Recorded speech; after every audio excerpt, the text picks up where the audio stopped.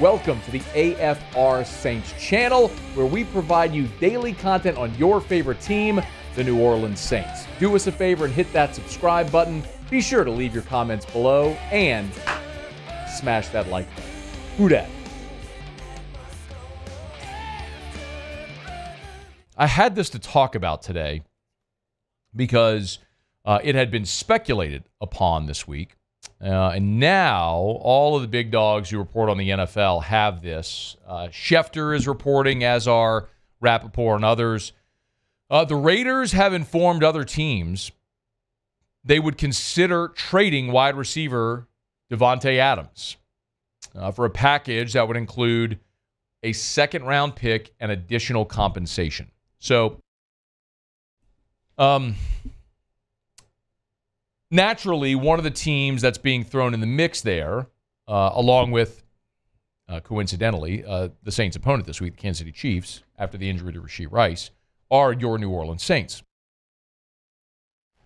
And it was interesting because I saw this earlier today at, I believe Saints Wire plucked this up. It was a YouTube show named Paul Eston. I don't know who this is, but he has a YouTube show. And the guys at Saints Wire found this interview from over the summer when Randy Mueller, who started working with the Saints back around the draft and then was added to a role in the pro personnel department in August. Randy Mueller was asked back then, earlier this year, if they were going to do a trade for Davante Adams. What would you get for Davante Adams? He said he would not go first. He said it could be maybe a second rounder that could be conditional if he meets certain thresholds, but really a conditional type stair-stepping compensation, really like a second round pick. And lo and behold, this apparently is what the Raiders are asking teams for, a package that would include a second round pick and additional compensation for Davante Adams. Say this all the time, so just to be very upfront, if I believe that every general manager, if you're doing your job and doing it well, then you are always considering every option to make your team better. And sometimes it's just not going to make sense. But you don't want to give yourself a no without having the opportunity to let someone else tell you no. You can't be afraid of rejection. And with Davante Adams, it's one of those players that I think you have to consider the possibility of what he would mean for your team. Let's talk first about on-field, and then we can get into the other ancillary stuff. So first and foremost, would Davante Adams make you a better football team on the field? Absolutely, unequivocally, not even a question. Yes, Davante Adams makes you a better team on the field. The New Orleans Saints, all throughout this entire offseason, we've talked about two position groups that for New Orleans were thin and not very talented. It was the offensive line, number one, where you return only two starters. You're trying to salvage Trevor Penning at right tackle. You have a rookie at left tackle, and then an NFL journeyman who's played well in Lucas Patrick at left guard. And then a lot of unknown with Nick Saldiveri and Landon Young. I mean, you get it. The other is receiver. Because after your first two guys, who many of us believe are very good, Chris Olave is proving to be a legitimate number one, and then Rashid Shaheed, who has stretched the field, deep threat potential. After that, your receiving group is a hodgepodge of bland, average to awful. I mean, we're talking about Cedric Wilson and A.T. Perry and Equanimous St. Brown. My God, you have an undrafted free agent out of an Ivy League school named Mason Tipton, who made your team and is catching passes in the fourth quarter of a one-score game. You're down in the fourth quarter to Atlanta, and you're targeting Mason Tipton. Y'all, that ain't good. I don't need to spell that out for you. If you're a contending team, that ain't good. So, yes, does Davante Adams make you a better team if you get him? Undeniably. And it's worth mentioning, you got the Fresno State connection with Carr. He had been in Green Bay, went to the Raiders to pair with his Fresno State teammate, Derek Carr, as we all well know.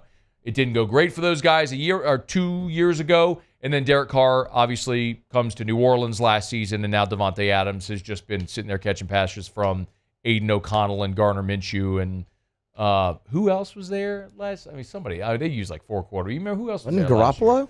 Yeah, that's right. Jimmy G. Did he play it all last year?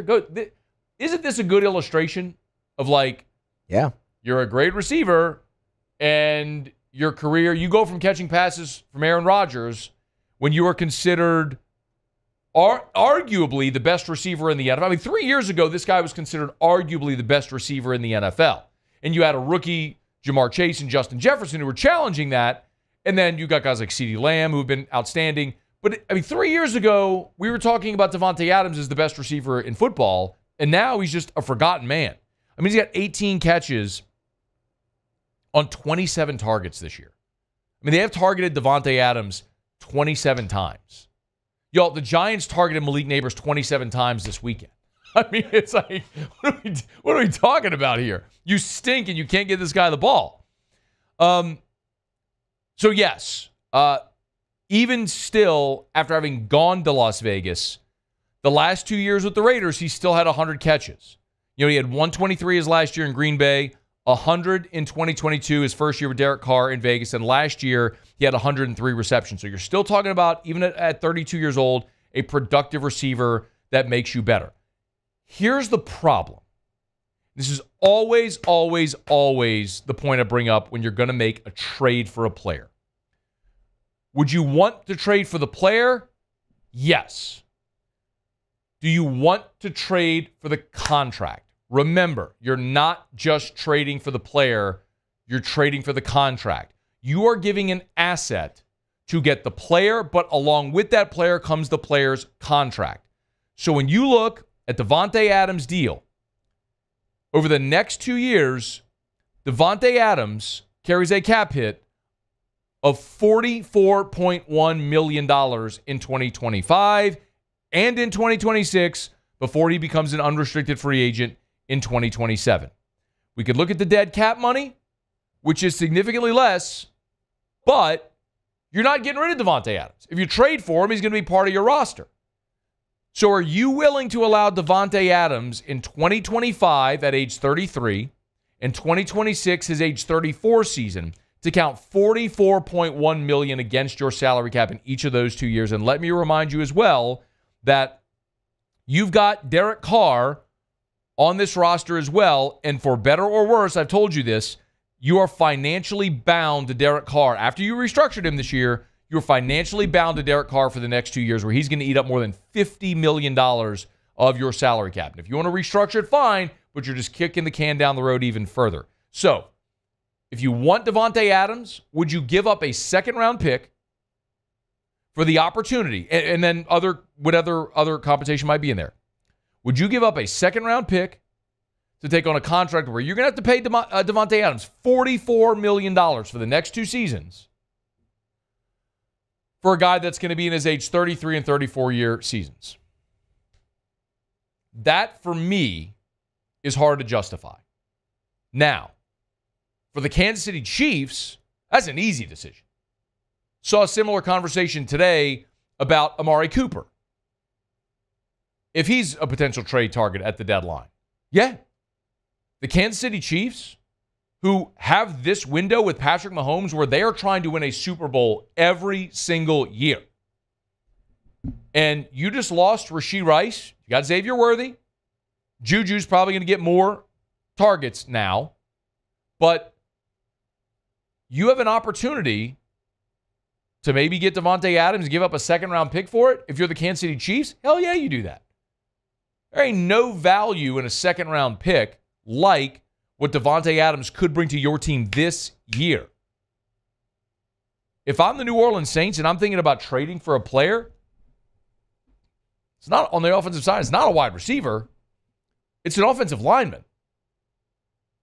Because you're going to be without your starting center for 2 months, and you're just trying to hold your head above water to try to be able to make a run late. Do you honestly think this team is going to be able to do that when you look at the schedule it has ahead? Now, maybe your answer is yes. And if your answer is yes, that's fine. I'm not here to try to convince you one way or another if they will or won't be contending for anything by the time Eric McCoy comes back. But right now, you're a 2-2 football team. You play the Chiefs this weekend. I don't think many people feel awesome about that. You come home against Tampa, home against Denver on a short week. Best case, in my opinion, you lose to the Chiefs, you beat Bucs and Broncos, you're 4-3. Best case. You got to go back-to-back to L.A. to play the Chargers, to Carolina to play the Panthers. Winnable games, but you're crisscrossing the country. That's tough travel.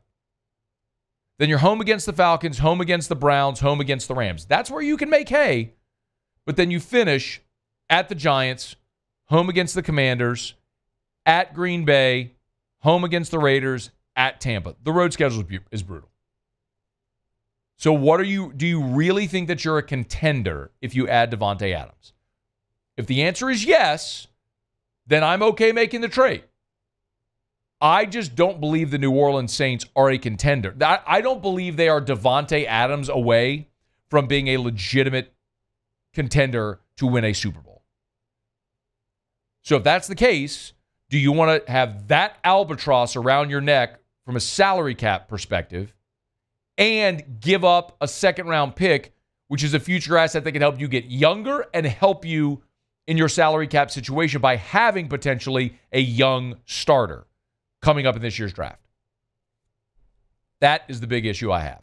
So the Saints would absolutely be right to vet this situation, to see what it would take to get Davante Adams, to maybe pair him with Derek Carr, to give Carr another weapon, because listen, you're financially committed to Derek Carr for 2 more years, so you might as well do everything you can to try to make it work.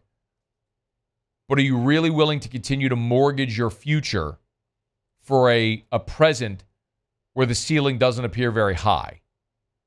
That's the question the Saints have to answer. And they've given us the answer by the way they handle their cap situation and have handled their cap situation. I just happen to disagree with it, but we'll see what they do. The Raiders are inquiring about, have let teams know they are willing to entertain trade offers for wide receiver Davante Adams. See if the Saints get in the mix. Hey, thanks so much for watching.